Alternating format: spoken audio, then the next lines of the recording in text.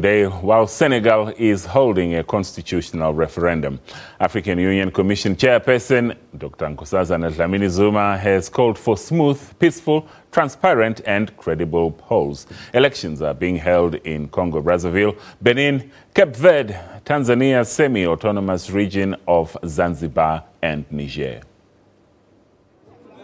Niger's President Mahamadou Issoufou is expected to win a second term in the vote against former Prime Minister Hama Amadou, who was jailed last year. The incumbent Mohamed is seeking a second 5-year term as he is being challenged at the polls, the first round of elections in February. Amadou has been forced to campaign from behind bars after being detained on November 14th on baby trafficking charges he says are bogus and aimed at keeping him out of the race. Just days before the vote, he was evacuated from prison and flown to Paris for medical treatment, with the government saying he was suffering from unspecified chronic ailment.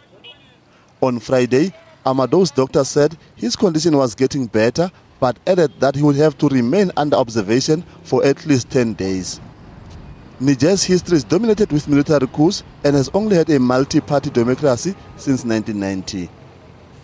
The run-up to the first round vote was marked by violence between supporters of the rival camps and the arrest of several leading political personalities. Polling stations were open at 8 a.m. and will close 11 hours later, after which the Electoral Commission has 5 days to announce the results. The Center for Disease Control has raised the Zika virus alert